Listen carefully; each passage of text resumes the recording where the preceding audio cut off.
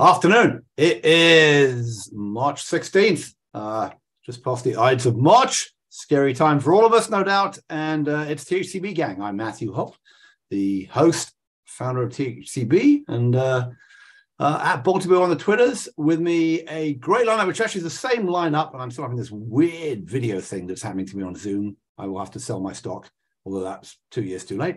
Same line actually we had about 6 weeks ago, which is, I call it the only line of the old men older than me, and there aren't many of those left. Anyway, Ian Morrison, vaunted health futurist, Mike Magee, medical historian, Michael Millenson, patient safety expert from Health Quality Advisors, and Vince Kuraitis, consultant and platform analyst and expert. All right. Hi, gents. How are we? Hope we're all doing fine and well. I apologize if I flash in and out of this weird thing. Respect your elders. Yeah. I have lots of respect for my elders, especially as most people I deal with in my everyday life now. You know, I was on a call the other day. A friend of mine, you know, a former Health 2.0 CEO, is now doing something, and she's going to be. Well, I'm not trying to talk about what it is yet, but it's going to be this weird experience of sort of broadcasting from a very remote place with a bunch of famous people involved. And I was on this call, and I realized when I got on the call that the grey beard, I was at least 30 years older than anybody else on the call. Going, oh dear, probably time to like retire into some beach somewhere. But anyway, I'm feeling much better with you all. Anyway, all right, let's kick it off. It's been another week of interesting stuff going on in the world. Anyone who lives around where I did was spent most of the weekend over complete panic that the economy was ending, and then by Monday morning it was all right again. So that may come up, but there's been other stuff happening. So Ian, why don't I start with you? Yeah, well, I'm a First Republic Bank customer, so been watching that one, yeah, for sure.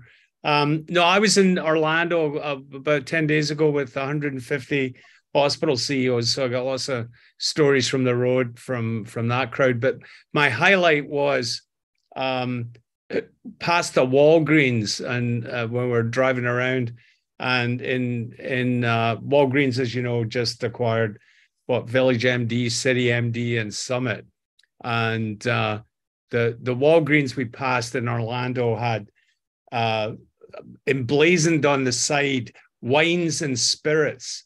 Because I guess it's legal to sell wines and spirits in a drugstore in Florida. And to me, I just laughed because it seemed to be the Glasgow dream, for the National Health Service would be wines, spirits, and primary care. So I'm hoping that they adopt that as a global, because they're owned by Boots, right? You know, so it's theoretically they could take it to Glasgow. Be a big seller. Well, they are the folks who say, right, when CVS, I forget who was the medical director of CVS who got them to stop selling cigarettes. Blank on his name, but the good guy. Troy Brennan. Troy Brennan. Yeah, I think he's still there, right? No, he's Troy's left. He left. Okay. I saw him talk about this, and somebody asked someone at Walgreens, you know, CVS has stopped selling cigarettes. Why are you still selling them? And the answer I got was, well, we say that Walgreens is the corner of healthy and happy. And some people get happy by smoking cigarettes. So they're the happy part. So, whoa. Well, anyway. All right, Michael, you come from the hometown of Walgreens, don't you? Yeah, Walgreens is like so many others, closing off half its headquarters building because people aren't coming to the office anymore. They're right there off the Tri-State Tollway. Corner of healthy and happy, and in their stores, at least this area, they have all these photos of old-fashioned drugstores. So you'll think that they're an old-fashioned neighborhood drugstore as opposed to a multi-billion-dollar conglomerate that can't hire pharmacists fast enough to fulfill all their promises about healthcare provision. But of course, I wish them nothing but success, just like those neighboring drug companies, AbbVie and Abbott. Paragons of price rising that the federal government penalized in the case of AbbVie.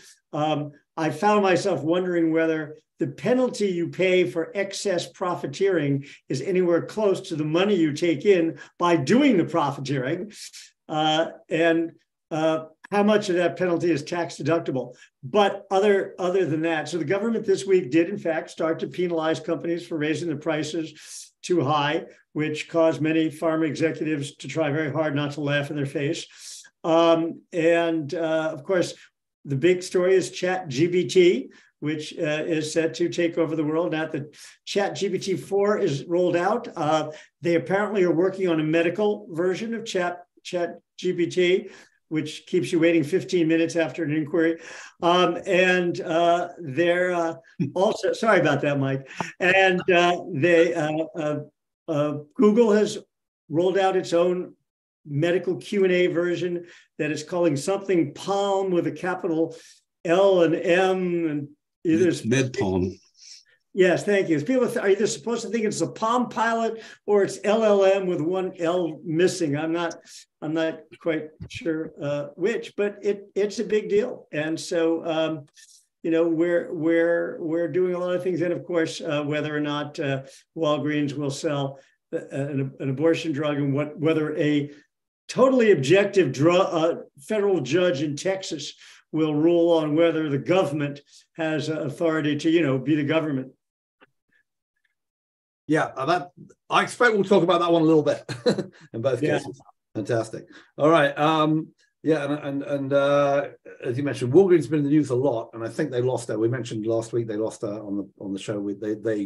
Gavin Newsom took away a contract because of their reluctance to sell the drug, which none of us can pronounce.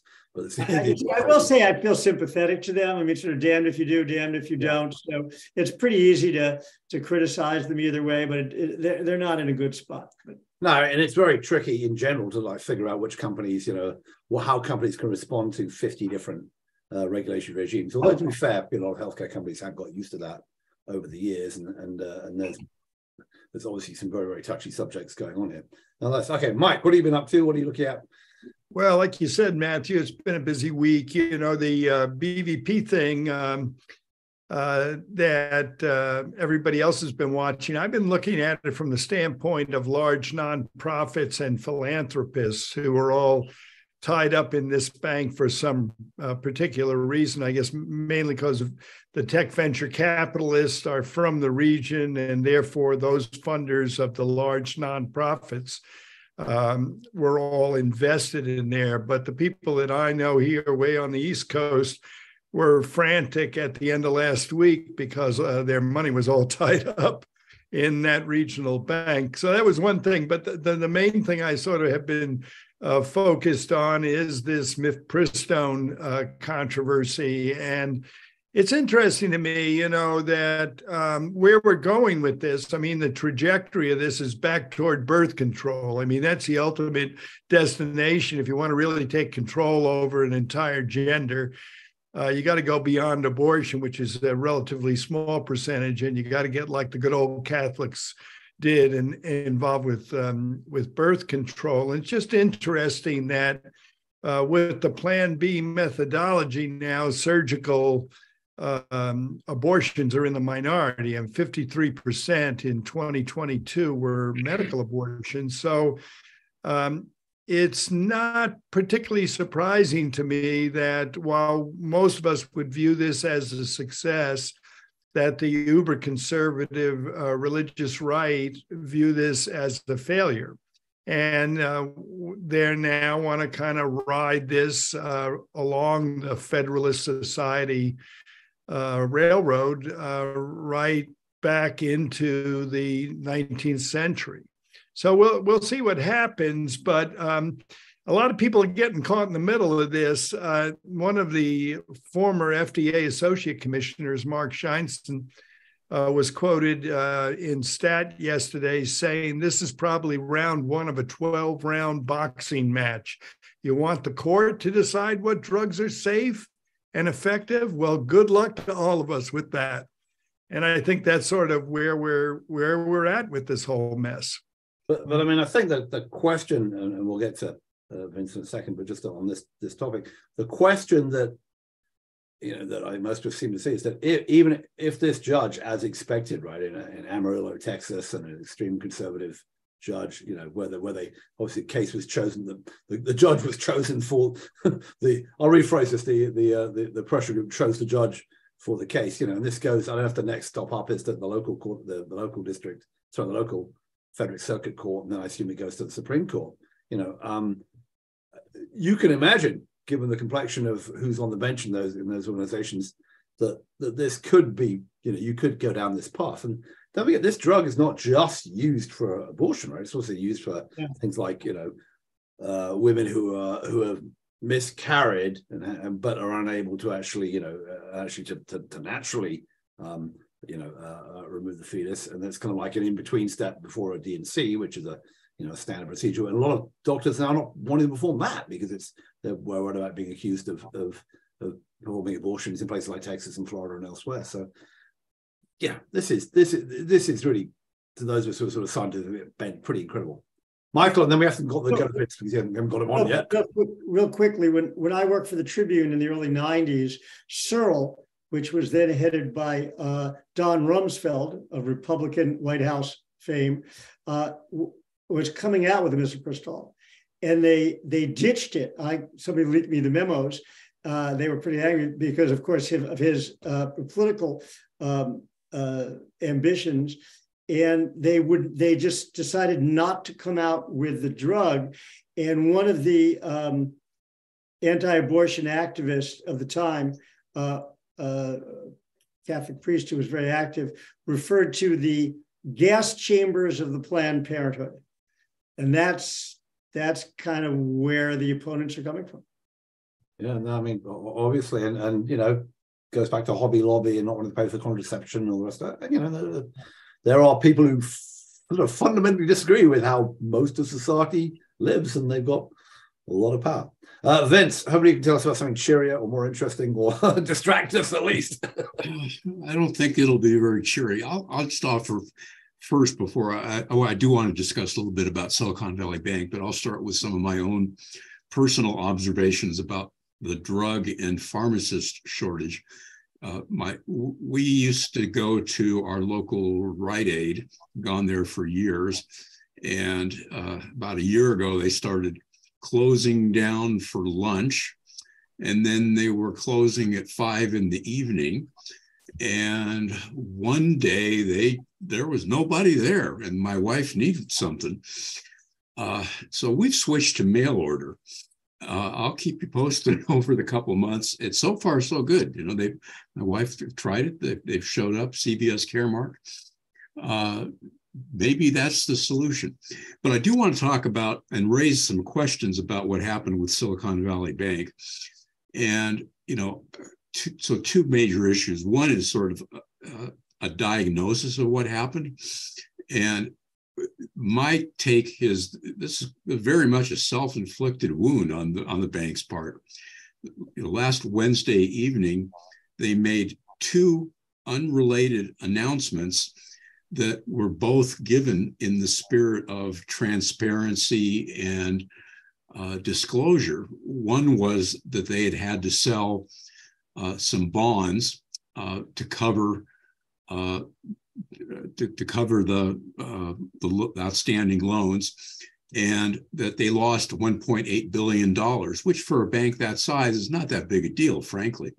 And then they made an unrelated announcement that they were looking for an outside investment, I think, of about $2.25 billion. So what happened was, people picked up on that and assumed that they were related. And, several VCs started tweeting. And the next thing you know, there's a $42 billion run on the bank on Thursday, and Friday they're gone. Wow. I mean, this is just amazing. And, I'm kind of debating in my own mind whether you could call that a black swan event, which is something that's supposed to be unanticipated. But so much of this was anticipatable that, bond rates are going to go down when interest rates go up. And they know that their borrowers are, the venture is dried up in the valley, and companies have been pulling out money from the bank because they just need liquidity. And then the question I want to pose, which isn't going to be answered today, is, what is the impact of all this on digital health? There were quite a few the company SVB was really very active in funding a lot of digital health companies inside and outside of the Valley. And I think it's hard to see any kind of a good scenario coming out of this. For people who are curious, I think some of the best analysis is written by PitchBook.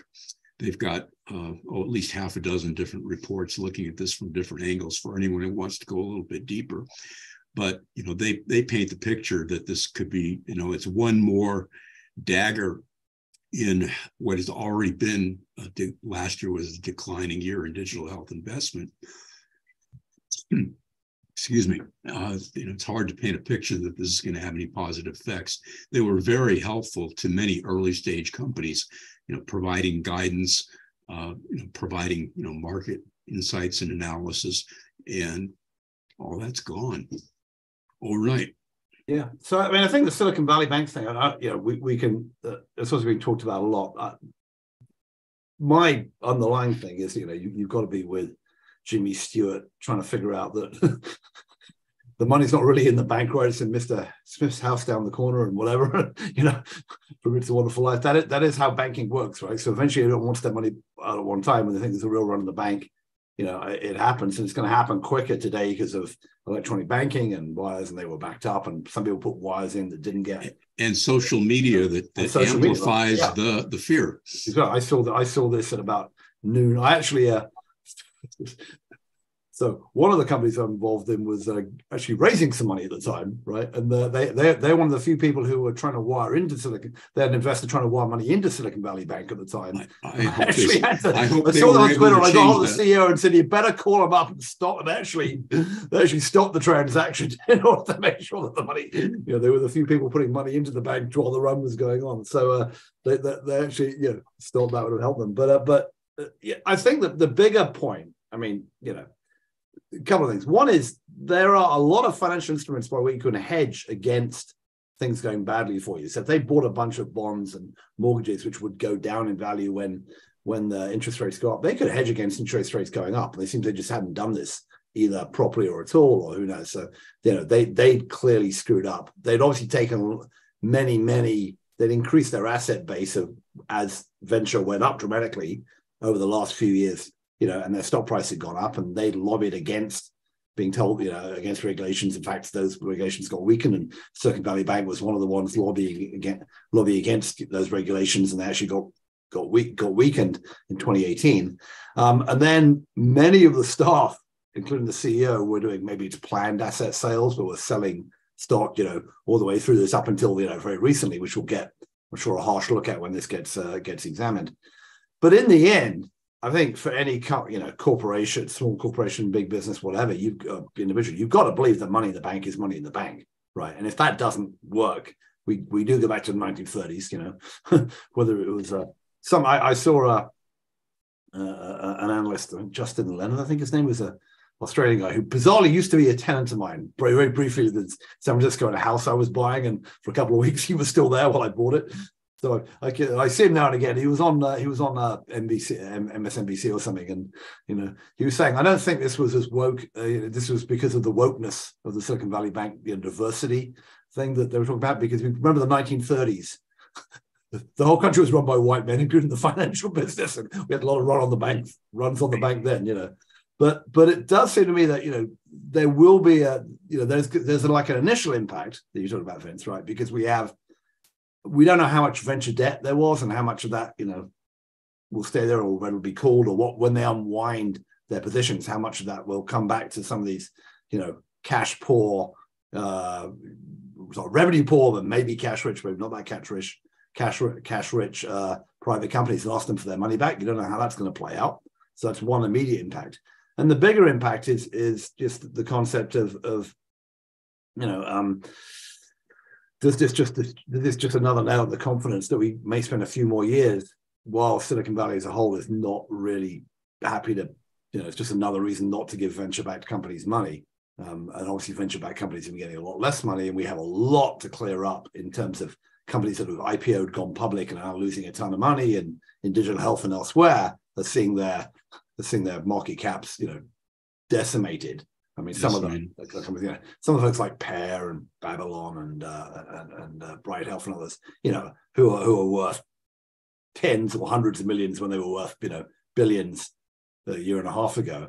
A lot of that stuff has to be cleaned up before you can sort of start again, and we don't seem to be very far ahead in that period. Anyway, I'll shut up. But that's my kind of Silicon Valley Bank thing. And although I did have one, I'm a teeny investor in one little syndicate, and I got an email from the CEO saying, "Oh, we have $5 million on on deposit in Silicon Valley Bank. I hope it's going to be okay." Apparently it is, but anyway. Ian, do you want to pundit on this quickly? Oh, no. It just, I thought the piece that Elizabeth Spears did in the New York Times this morning, I guess it came out, about, what was the title? I was an SVP client. I blame the venture capitalists.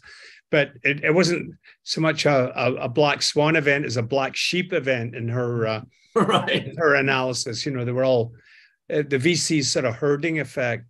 I was at dinner last night at a golf club, which is, pretty much all Silicon Valley elite. And none of them seem to be hurting, I have to tell you.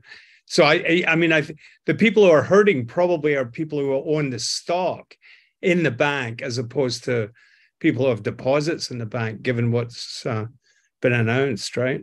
Well, but that's okay, right? It's not great if you're a stockholder. There was somebody who went, I think you saw this, there's somebody who bought some put options on Wednesday afternoon, bought $7,000 worth of put options and took out $1.5 million on Friday morning.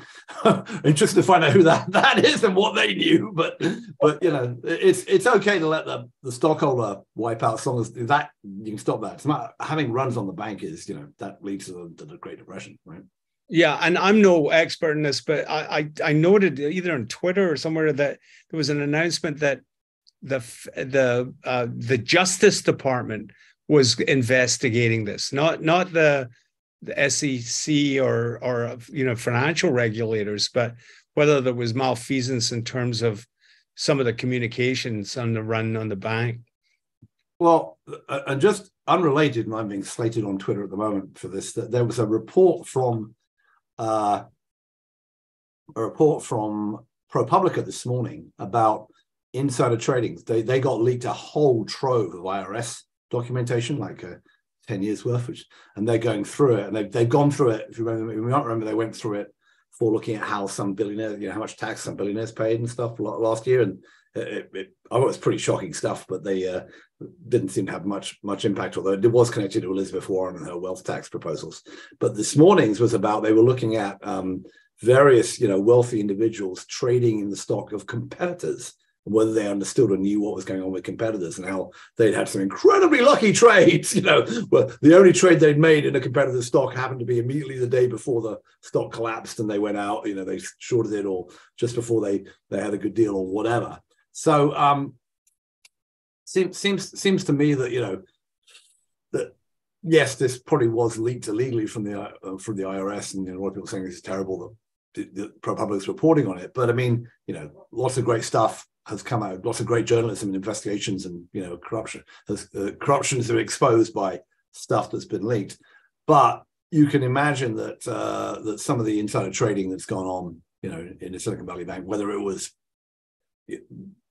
accelerated planned sales because they knew things were going to be coming due over the next year, or whether it was actual genuine insider trading. But wouldn't surprise you if there's more of that to come out, because usually it's like, well, they say like cockroaches, it's not just one of them. There's a ton going on, but it is very important that we can make sure the banking, that all of our money in the bank is money in the bank. Because if you can't trust that, then you have to take it out, put it under your couch, and buy bulk gold bullion or whatever. So, Vince, can I ask you a question? I thought you said some really interesting things about the expertise there. Since the federal government stepped in and the bank was sort of quote unquote saved in a certain way, do you think that the employees were sort of the people who gave the advice and everything, the middle level expertise as opposed to the CEO, do you think that will be preserved at all? That some of the ability to serve as guidance, even though people will be chosen, that some of the expertise that provides guidance to companies will be preserved? So I'll share a conversation I had with a digital health CEO who actually banks at or banked at SVB. And what he told me, the FDIC wants to preserve, I mean, they got to keep the bank running. And right. He took money out on Monday, and he said the transaction went through. So he presumes that the IT department is still there. What he explained to me is that what the FDIC is doing is offering existing employees, because their stock is now wiped out.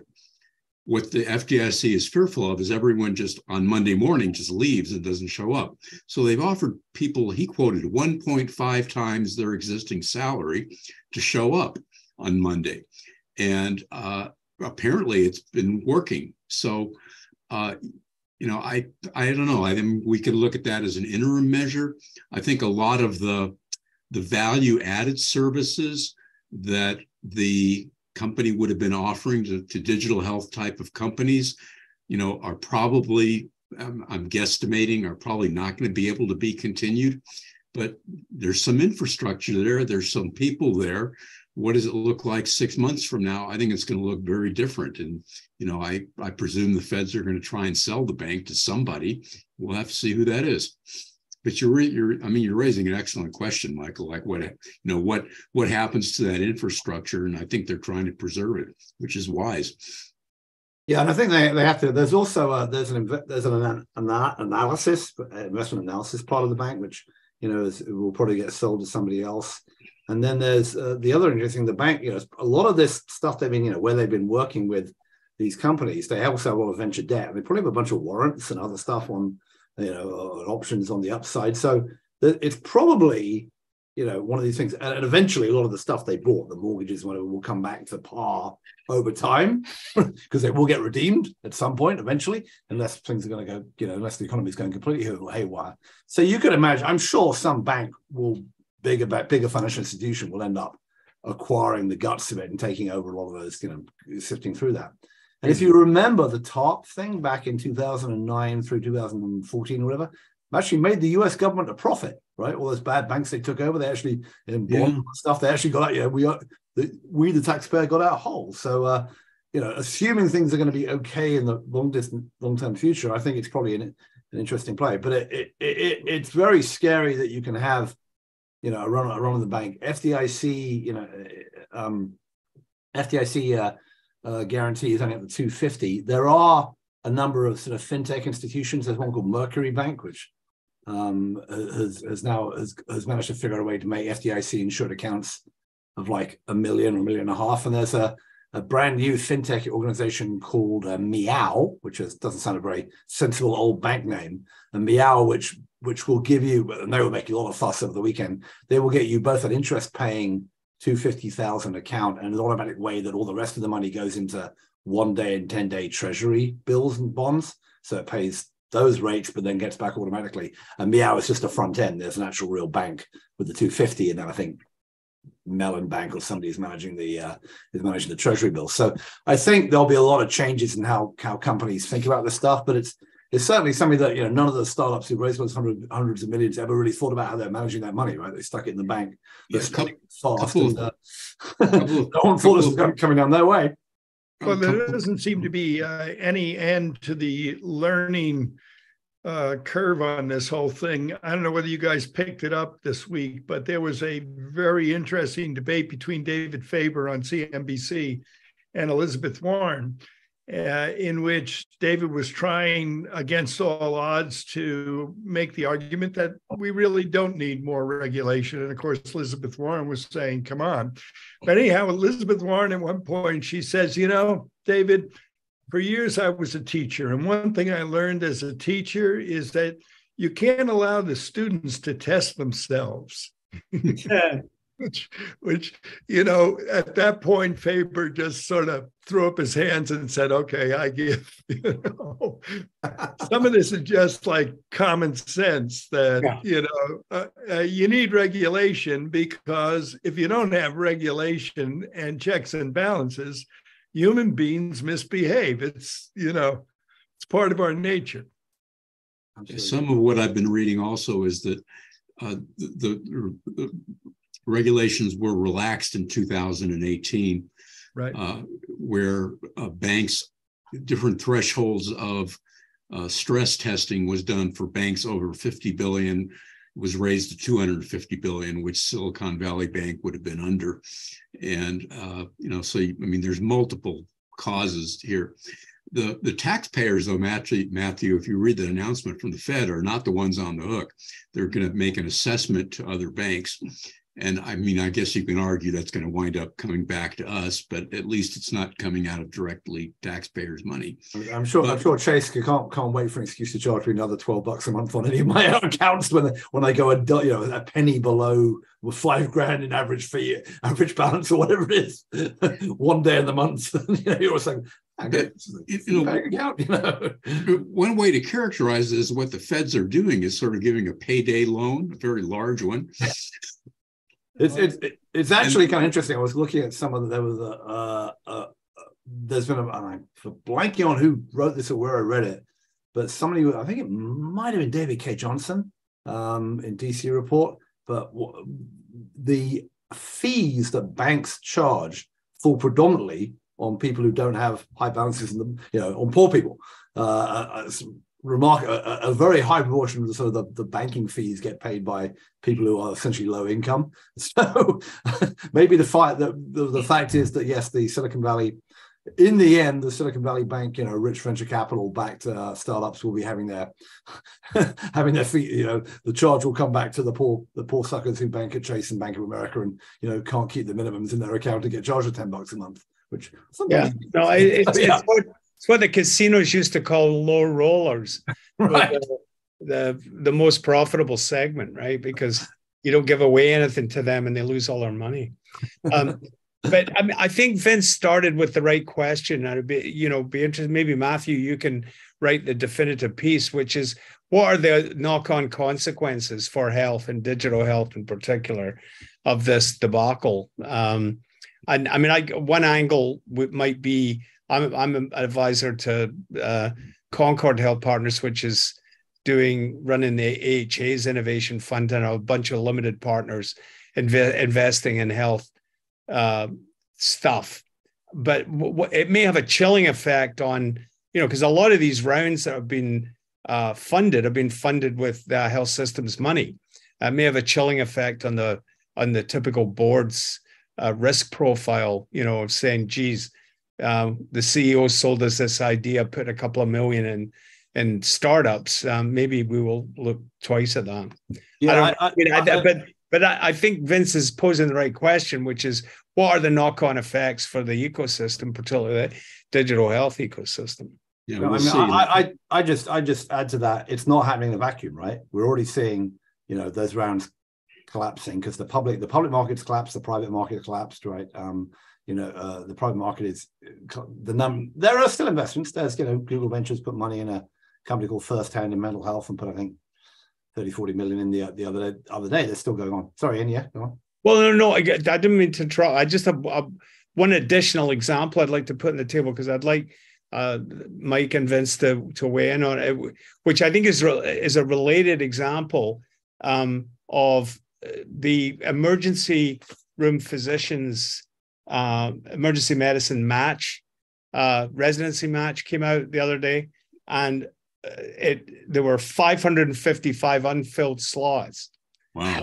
Out of like 2,500, which is double over last year. And now they think that the supplementary match they'll eventually fill those slots. So we're not going to train them, but it's sort of a chilling effect in the industry. And some people have been arguing about why that happened. I think this is an example that there's going to be similar things from the Silicon Valley Bank stuff, because I think part of the driver is not just COVID and the pressures and stresses of being an ER doc in the last couple of years, but it's also because of the collapse of surprise billing, because half of these guys were employed by enterprises who were predicated on shenanigans, and the finances may be going sideways.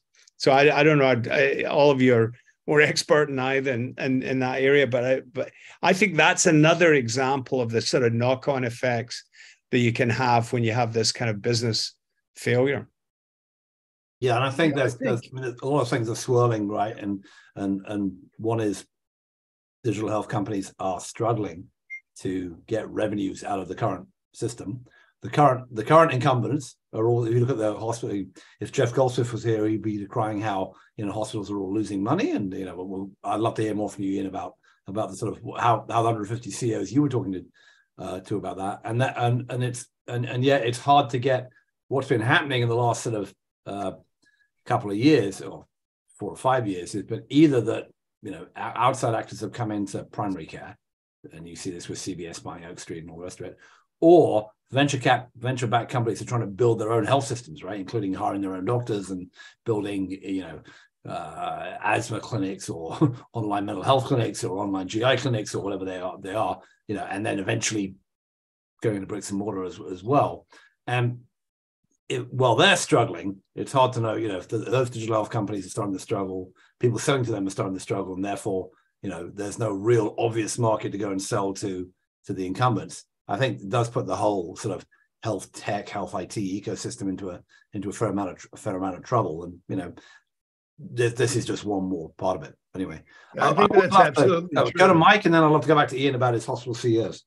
Yeah, I mean, whether it's SVP or whether it's emergency room docs, I think it's important to realize that these kind of little rumblings and their rumblings compared to the overall issue within the structures of both the finance industry and the healthcare industry and where they intersect with each other.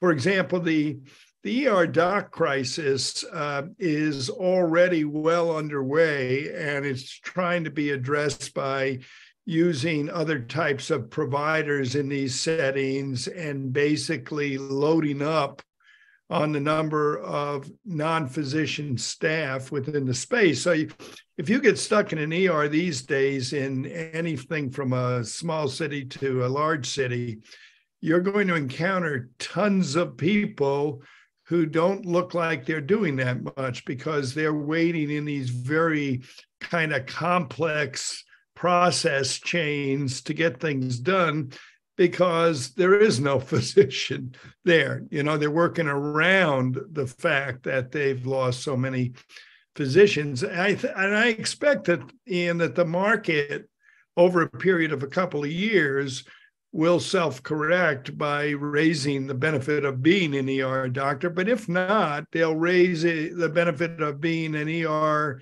nurse practitioner or an ERPA and do it that way. But in any case, for the patient, I don't think it's a very satisfactory result, not because there are fewer doctors, but because these locations where you're already coming in stressed to the max, right? I know. And yet you have the sense when you get stuck in the middle of it that it's kind of a little bit out of control, which is not a good feeling if you've got chest pain and your EKG is abnormal, or if you had a fresh stroke or whatever. You want things to be kind of calm and under control, and it doesn't feel that way. Yeah, and I mean, one of the highlights from my meetings with all the hospital CEOs is particularly academic medical centers. They're all full, and their ERs are full to overflowing. To Mike's point, and the hospitals are blocked, with bed blockers because they can't place them anywhere because of the collapse of skilled nursing facility staffing. And the bottom line is, Jeff's comments from previous weeks are right on. I mean, 60% are losing money. Now, it's very uneven. It depends on your geography and your payer mix. Some people are making 5% operating margins, even more. But that they're few and far between. Most people are sucking air. And it's all labor costs, and it is starting to ameliorate a little bit. The travelers' rates are, dropped from 300 down to 100 and 150, depending on which market, but not for specialties like pediatric, ICU, NICU type nurses, very hard to get. But these guys are trying to work through it. I was sort of impressed by a lot of the innovation on workforce stuff, and they're rolling up their sleeves. I think what you're going to see though is less shiny object, coming back to the digital health thing, and more operational excellence that they're going to have to knuckle down on. I mean, that was one of the messages from the meeting, that a real renewed vigor on cost containment and efficiency and on throughput. Ken Kaufman and I did a fireside chat. It was like we were like the two old guys in the Muppets. I made the mistake of looking down on the screen and these bald guys nodding away. It was pretty bad. But I mean, Ken's he told some great stories about trying to get a GI appointment. I've got a dermatology appointment. It's in the second term of the Chelsea Clinton administration. You think that's bad? So we're talking about ER rooms. I was on the line with I talked to a colleague of mine who's an American who lives in the UK, been there for 20 years. So the inverse of me and Ian. And she's just had a kid. And she was complaining that, and there's been a lot of fuss in the UK about incredibly long waits for emergency rooms, 12 hours, whatever. Okay. NHS underfunded. And she was saying she was going to think of moving back to the States because she's just had a kid, and it's taking her, her kid has a rash. And in order to send the photo, she needs to get an appointment that's like several weeks in the future to send a photo of the, kid's diaper rash, whatever it is, and get that read. And I was saying you shouldn't move to don't move to if you want to go and get see a doctor straight away, just move to France. Much quicker and easier to move to America. But anyway, I shouldn't like the French people very much. But I mean, I think interesting. I talked to a startup this week that hasn't launched yet, but will soon. But they, without telling exactly what they're doing, they are going to be in the business of selling kind of care management services, the stuff to wrap around, which is you might call the shiny objects, to fee-for-service hospitals. And they've sold one already. They've got a big couple of contracts which are coming out. This will be out of stealth in a couple of weeks. And I can tell you, it's an interesting play. But their argument is that they will enable, better, faster throughput by remote monitoring and all that kinds of other stuff that'll help fee-for-service systems, get the GI appointment this week, or the dermatology appointment before the Chelsea Clinton administration. Is that before or after the Ivanka Trump administration? I don't know. But a long way out. A long way out. But I mean, I wonder if you can make the argument that if you could do more effective technology and manage patients better and know where they are and get the bed blockers out of there and have them at home being monitored and whatever, you can get more throughput and actually make fee-for-service systems more money while we're all waiting around for the magic of managed care and hospital home, all that stuff to happen. I don't know. But I think, Matthew, I think you're.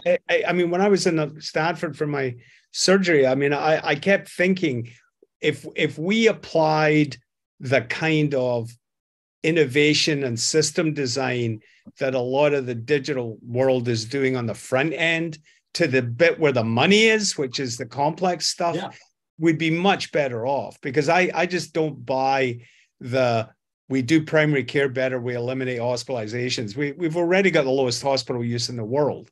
I mean, come on, how much lower is it going to get? It's why Bob Margolis rather have Medicare Advantage than commercial business, because there's not much leeway, there's not much saving there, but the excessive use of resources, once you get sick, is just mammoth. And I started my healthcare career as a management engineer, even though I wasn't qualified for it. Last time we were at Mayo and Nora and I, it was like they had 200 people in management engineering.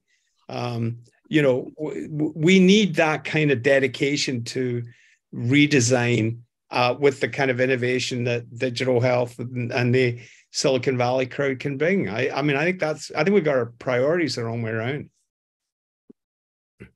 Michael, you should unmute and then come and talk to us about it. Michael, you have to unmute first. When they went to prospective payment, we can remember back that far, right? That was supposed to make the hospitals efficient, right? And all of us have seen over the years, they do a little bit of efficiency and they find a way to get around whatever regulations there are and make oodles of money, right? And even before COVID, right now it is a terrible time for many hospitals, absolutely. But if you go back to just before COVID, they were shoveling money as if they were oil companies, right? So they cry poor, but they have never in good times tried to be serious about being efficient. I mean, all of us know that if you go and say, okay, this surgery, what does it cost you and what's your margin, right? What are the outcomes of your different physicians? Who's cost effective? Who's clinically effective? The kind of basic questions you would ask of anybody who's running an operation. The answer is, this guy brings in a lot of patients. He has a lot of billable time and RVUs to commercial payers, and we make a lot of money off of this particular surgeon. That's their answer. And then when things go bad, like, oh my God, give us more money. And they just have not been managers. We've seen this over year after year after year after year, right? So I agree with you wholeheartedly. They need some encouragement to be efficient, as well as just, add more. And certainly, when COVID came, even the people who had lots of reserves, what do? You lay off a bunch of staff, right? You're a nonprofit, but you lay off all the people answering the phone. Then people can't get appointments because you can't bring them all back.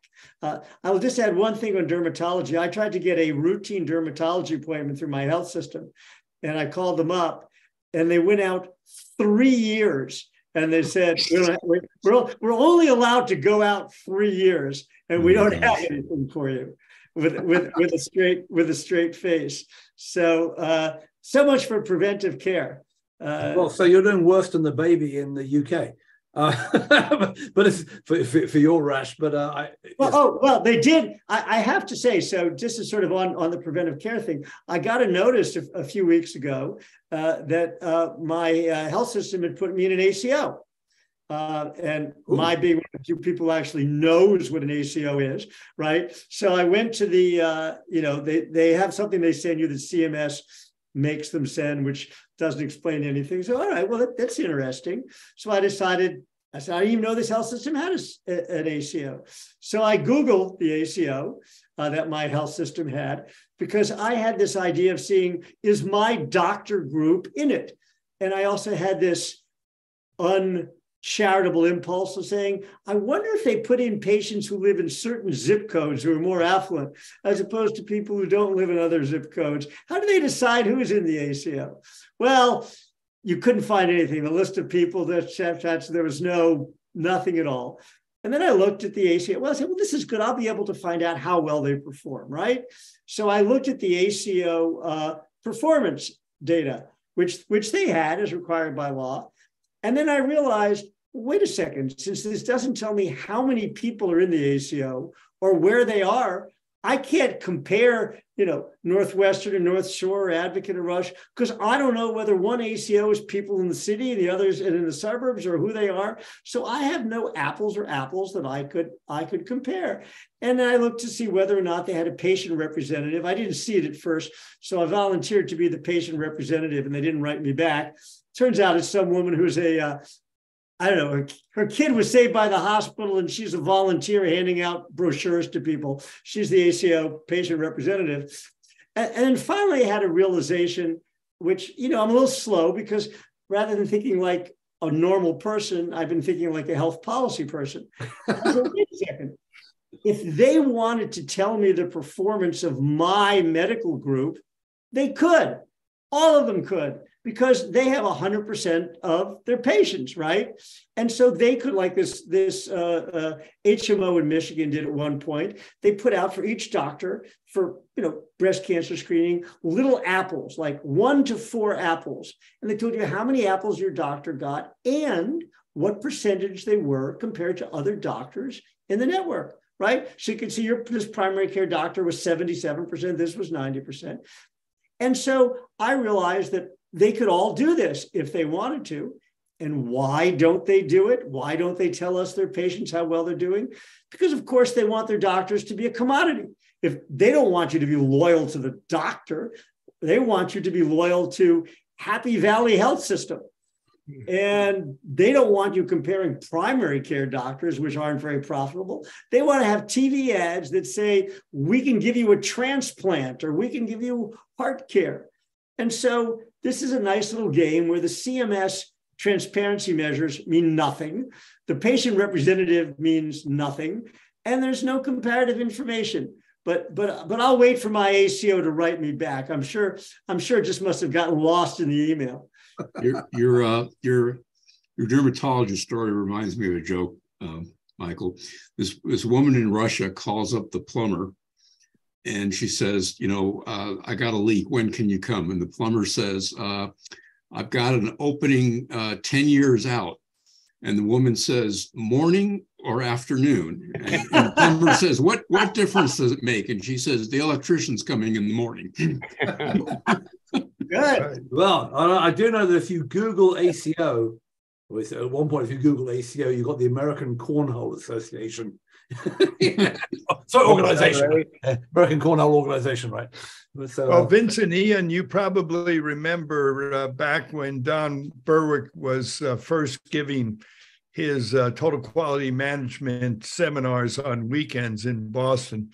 And back in '88, as a kid, I went to one of those with the CEOs of the first hospital that I worked at. And the thing that stuck in my mind, even to this day, is he asked, now, how many steps does it take to treat someone who comes to the emergency room with urinary sepsis? And the answer turned out to be 13 steps. And he said, now, who do you think is responsible for those 13 steps? And of course, everybody said the doctor and nurse. The doctor was responsible for 1, and the nurse was responsible for 4. And wow. This was Don's way of saying, the trick to all of this is simplification. You got to eliminate as many steps as you possibly can. Somehow, in the last decade or so, we kind of forgot that and figured you could just keep multiplying these steps and there wouldn't be an impact, and you could make up for staff shortages by adding more steps. But I think Don was probably basically right on two levels. Number one, it makes for a calmer and probably more efficient experience. But as important, it's easier to coordinate and manage that from a general care standpoint. Like, I don't really care anymore whether I have the smart old internist managing my overall care. I'm just fine with the young woman PA who just came out, as long as I can see her on the day that I call. And as long as when I sit there, she asks me what's going on, I tell her in a few sentences, and she says, you're right, let's go ahead and order that scan. And right in town, I can get that scan that day. So to me, part of the problem is already solved. Between Quest and the various different radiologic entrepreneurs, you can get those tests most of the time now, same day, and a report online in MySpace or whatever. And the other piece, I feel like these hospital systems have kind of figured out, we need this last piece in place, accessible, not too complicated, so that our people are going to be happy being cared for. The specialists are all out there. You may have to pull strings, but once you've got a rheumatologist, they tend to say, now I'm your rheumatologist. So if you've collected 5 or 6 of these specialists, really what the missing piece is just an accommodating generalist of some sort. And so that's sort of what I think we need to focus on: fewer steps and accommodating generalists. Well said. Yeah, no, that is well said. And I think it's honestly one of those issues is that there's a problem here because there are a lot of people who don't have generalists, right? And I read some data. Again, I'm getting to the senior moment where I can't remember whose survey this was, but something like 25% of the people who had care in the last year didn't go to a generalist, didn't have a general practitioner, didn't go to right. And actually, it's the same number in Canada too. Yeah. I mean, they have a tremendous shortage. Really? So in Canada, can you get to a specialist without a generalist preferring? No, they don't, really, because the trick there, what they do is you can self-refer to a specialist, but they won't see you because they'll be paid a primary care rate without a consult. it's a genius use of fee for service. So, but that's where the bottleneck. My sister, I just talked to her yesterday. She got a cardiology consult just routinely, and it's like weeks and weeks out, but because you can't go direct. Yeah, I mean, we're still slicing stuff up here, and you're still seeing all these. I mean, whether they're specialists or digital health companies playing at being, specialty clinics where people are just looking after one body organ or one disease state or whatever it is. And people are referring into them directly. But I mean, we still have the issue. My consistent whines are, yes, one is you can't get access to Adderall anywhere. I'm currently fighting with CVS. My next call after this show is to call CVS to show them, no, I really didn't have 5 different prescriptions for Adderall running at the same time, honestly. But the other one is that primary care doesn't link in well to all these specialists. So Mike says you have to get these accommodations. But when I had a weird thing with my eye, and even at One Medical, I said, okay, get me to an ophthalmologist. And they went, who's your ophthalmologist? And I went, well, I haven't got an ophthalmologist. We were kind of hoping you might have one. Yeah. I was hoping that you'd know one, but we're both looking in the yellow pages to try and figure out all right. Going away. So do they have a referral network, Matthew, to the One Medical? Really? No, not really. It's discharged to the ether. It's discharged to the ether, even though it's a fancy which is, to be fair, the problem is compared to a fee-for-service primary care group which looks after generally healthy people, which is what medical does, compared to like an Iora or an Oak Street where they are trying to stop people getting to expensive specialists, and therefore they are trying to coach them out of it and manage the specialists they're going to. Like the Kaiser thing. Like Matthew, our friend in Health 2.0 so many years ago, did everything remotely out of Brooklyn with young people who were healthy. Jay Parkinson worked very well, and he's now in his third reinvention of primary care. But I mean, what he did was way off topic now. What he did was very clever, right? Which is he built the second iteration was to build a completely online thing. Right. He sold to Crossover Health, and Crossover, they've got the Amazon clinics and some other stuff that they're working on, and they basically didn't have the online piece. And I've been, I won't bore you lot with it, but you've seen my bullshit about the my slide about the continuous clinic and how we need to get everyone taken care of. But the point is, there is more need, as Ian said, to use technology and remote staff and whatever to take care of people who are sick than there is to take care of people who are basically healthy.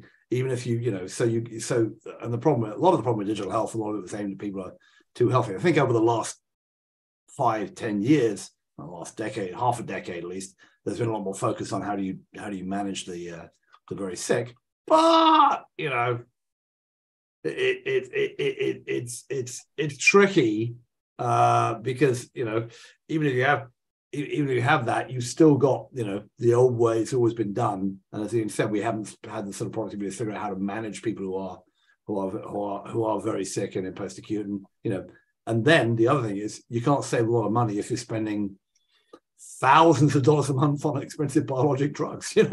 May keep people healthy, but there are parts of the equation we haven't figured out. All right, end of that rant. Okay, we're at the end of our hour. Have we got that? Because we were supposed to be discussing Texas judges and anti-abortion drugs. We didn't really get very far on that, but other stuff. But we're at the end of an hour.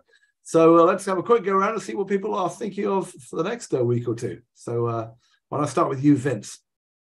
I'll end where I started and be brief. I'm going to keep my ear to the ground and look for kind of the second, third order events from Silicon Valley Bank and how that affects digital health. I think there's going to be a lot going on there.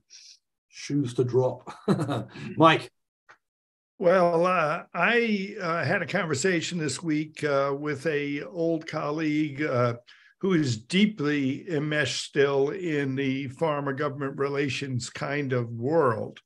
And the quote that he gave me, which kind of stuck in my head, was that one of his colleagues said, we want to be careful that we don't end up the wedge in a splintering GOP.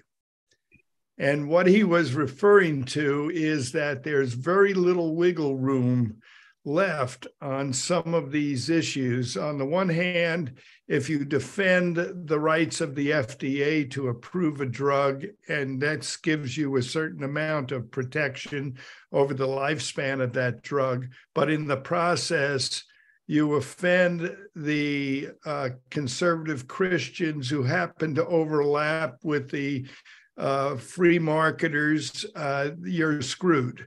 So basically, they're coming to a come to Jesus moment. They're going to have to choose sides pretty soon. And without the FDA approval, they basically got nothing.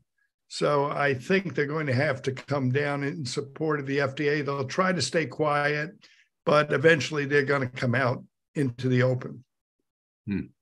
Interesting one. Michael.